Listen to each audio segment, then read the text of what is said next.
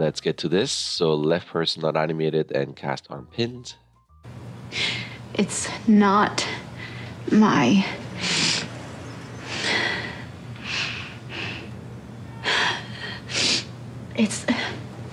It's not my fault. It's cool. I like this a lot. It's not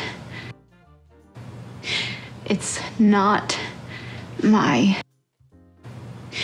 I think what I would do here, so she's not always staring. Like, she's staring off to the distance because she's thinking about what happened, and now she makes a choice to say something. So you could have a slight little eye dart. Just for a little bit of a process, like, okay, I thought about this. All right, now let's do this. Just a little one. Doesn't have to be, you know, a huge amount, but just at least one. Okay, well, now there's a little bit of a change mentally. It's not my... Because you're starting to have them here, I would just have it slightly earlier. It's not my... And actually, I would take that one out.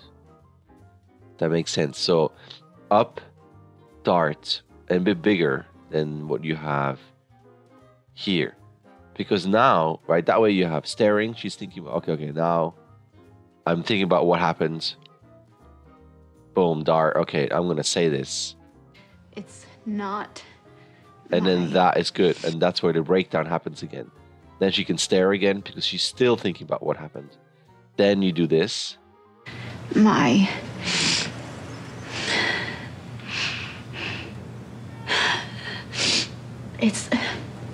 It's not my fault. Yeah, rest is great. I love it. And animation-wise, I would just say it just feels all very one axis. So as you continue on, I would just add more complexities to the body and head, mostly head. So if you're in this, It's you know, offsets, and I know you know all this, but I'm just mentioning what I'm seeing here. Even this going up could have a little bit of a sideways arc. And, you know, it just feels like this is the character and you tilted it forward versus if this is the pain that she has, it would be, she would have a slight arc over here with a compensating head. Now imagine your pain, it's kind of like, she got hurt here, so there might be some scratches here. But I imagine the full attack came from this side, which, you know, it came from everywhere. But, you know, just imagine that's the pain here. So just that pain could kind of radiate out. So that's why, to me, she would have a slight curve to it. It's not... And in that way, it also plays into, you know, it's not just curvature this way. It's just all slightly bent. And then when she straightens up here, you can straighten again, which gives her more strength. Like, okay, I'm straightened up. I'm going to say this. It's not my... And then I like how you start drooping over, but then you can start drooping over sideways as well. Like she goes back and breaks back into what she was before. But you can see how this is all one axis going forward. My... That's cool. Like now you're breaking things up. That makes it interesting and more organic.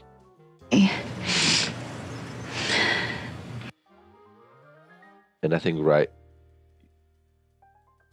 through here, I would just push the pain a bit more in her face. Like she's trying. Ah, this is just too painful. Boom, just one little bit more, maybe a little twitch, a little, you know, a little, what's it called? I am forgetting the word. But not like a spasm. What is it called when you cringe a little bit? Just a little bit to push that, which makes her go into this.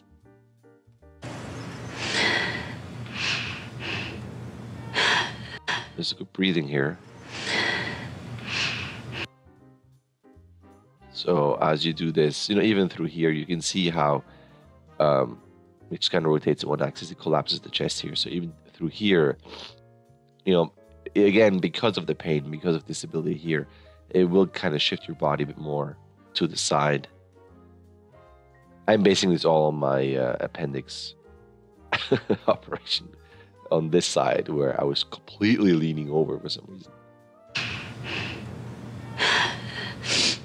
That's cool. I love all that. Right, she's trying again. It just feels a bit even, that arm coming down. And if you look at the wrist, how the wrist bends the other way and then comes back down. It's almost like an overlap, drag overlap type of thing. And there's something... It just feels like a move. Versus, is she now taking the hand off, holding the here a little bit for the dramatic pause before the second straighten, maybe into a little fist a bit earlier.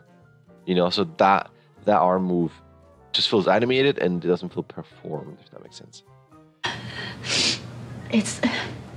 That's great. Again, this feels just one axis down this way. Some complexities in there. And there's not much going on in the chest. It's just, you know, future passes, you know, head accents in complexities and how it takes the chest with it just a bit more. And I know you know this, I'm just saying it. It's not my... This could be cool here. That inhale to be stronger. Chest, shoulder, something in the head where she tried, and this just feels like, yeah, whatever, I'm trying. But no, it's almost like you want more something powerful in her body through that inhale. Like, I want to try again. It's not my fault. And then it's not my fault. This is one of those where it's just jaw slapped onto a move. So this is the last try. She's really saying it through all of the pain, all of the mental and physical pain. So there's a lot more you can do with chest and the head here. It's not my fault. You know, like something where it's a little bit of a shoulders up and then kind of a sideways tilt, like a lean over. It's not my fault. And then on the up, a bit of a shoulder down and get into this, and also like a sideways arc. It's not my fault. And then you can, as she makes eye contact here, you can decide, boom, during that last moment, are you going to bring down those corners? Is that the, you know, not angry, but, you know, stern, but it's a change in her face at the end. Like she said it, there's eye contact. And what does that mean? I'm making eye contact for what? I'm getting, you know, it's almost like I'm getting more mad. Not my fault, damn it. Or it's not my fault. Please help me. You know, because why else would she make contact? Like, what's the point? So story-wise, what is she telling that character? Why does she want to make eye contact? And through all of this here, like, I'm not sure what the resolve is here, storytelling-wise, for her. It's not my fault, meaning, fuck it, I'm going to fight back, or I need help.